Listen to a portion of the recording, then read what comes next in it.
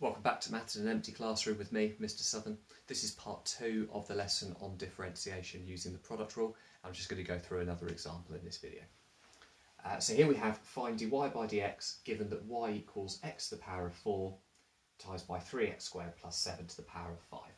So remember, we've got two separate functions of x that are being multiplied together, and that's what's telling us to use the product rule, product meaning multiply.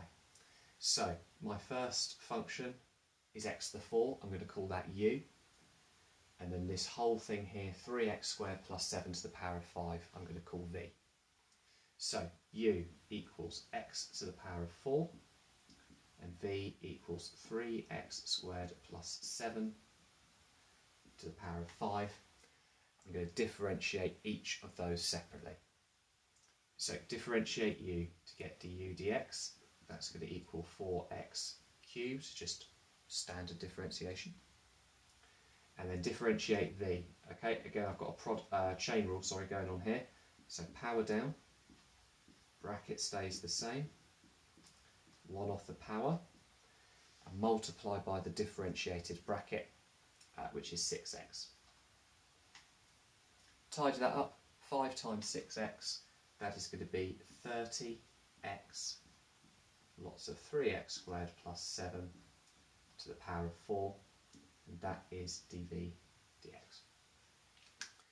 Now remember what I said in the previous video, get into the habit of writing down the rule that you're using, the product rule, which is dy by dx equals v du dx plus u dv dx.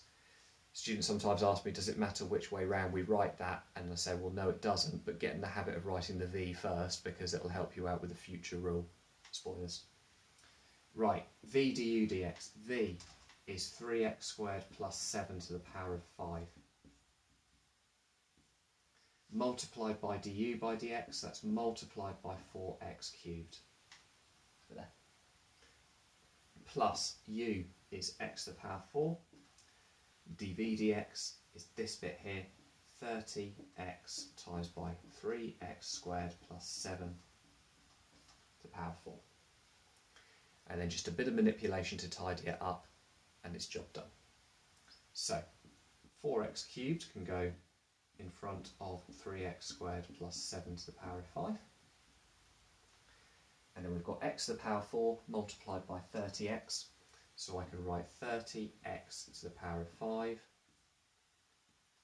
times by 3x squared plus 7 to the power of 4. And that is a perfectly acceptable final form for dy dx. So I'm going to leave that one there. Thank you.